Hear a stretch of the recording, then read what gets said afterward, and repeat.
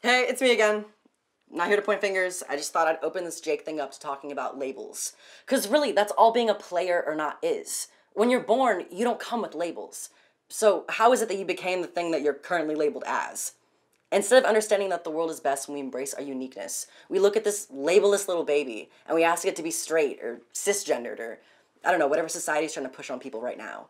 Labels can do two things. They can either give you a sense of community, like, I belong to this is me, these are my people, but it can also inhibit you in a lot of ways. So yeah, just asking everyone to think for a second, why do we feel the need to label everything?